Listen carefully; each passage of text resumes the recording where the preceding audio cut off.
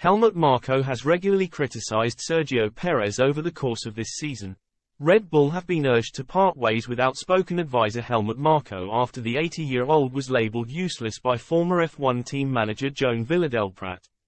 Marko has gained a formidable reputation as a ruthless operator when it comes to his role at Red Bull, with the Austrian never afraid to say exactly what he thinks about any given situation. Marko has not shied away from tearing into Sergio Perez as of late and was heavily criticized for stereotyping the Mexican driver on the basis of his nationality earlier this season. A full apology was later issued before Marko undermined Perez again by suggesting that a change of climate and team is what he needs to recover his form.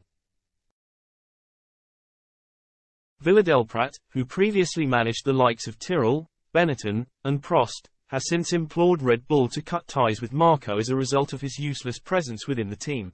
Take Helmut Marko away from the F***** team, he told Planet F1 when quizzed on Perez's struggles. Every time he opens his mouth, the only thing he's doing is hammering. It's an area that you don't need to talk about because, if things don't go well and things are tough for a driver, you don't need somebody telling you that you're useless. When you're a manager and you have a lot of people working with you, there are various ways of working.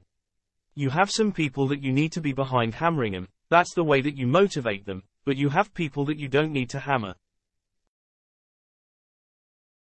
When they make a mistake, you pick up the pieces and put them back again, so help him to get back into the place. That's what a manager should be doing, that's what Christian Horner is supposed to be doing. But, at the moment right now, there is no better choice than Checo Perez for Red Bull.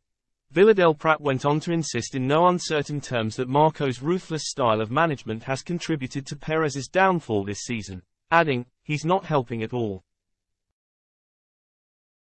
He's not helping the team at all, ever.